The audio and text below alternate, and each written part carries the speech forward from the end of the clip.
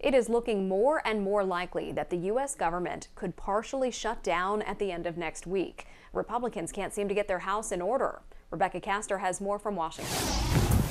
The halls of Congress mostly empty, with the House and Senate off until next week, even with the government barreling towards a shutdown.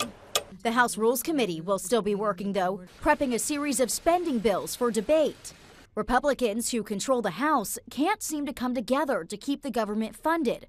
Hardliners want to slash the budget instead of supporting a temporary fix. We've got to have a reasonable number. We've got to stop this spending with what the Biden administration is doing. House Speaker Kevin McCarthy says his far-right colleagues are derailing negotiations. But if the Speaker turns to Democrats for help, he could get ousted. Is the Speaker's job on the line? Yes, it is. Congress must pass 12 appropriation bills to prevent a shutdown, or else they need to pass a short-term bill to keep the funding flowing. But with the fiscal year ending on September 30th, lawmakers are running out of time. We should put the pain on members of Congress. If you can't get the budget bills passed, suspend their pay until they get it passed.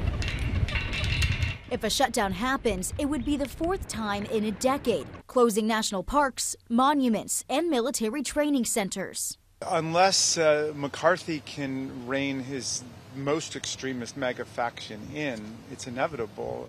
The White House says this is not their job to fix, but warns Republicans that crucial government workers, including active duty military and federal law enforcement, would be forced to work without pay if the government shuts down. In Washington, Rebecca Castor, Fox News.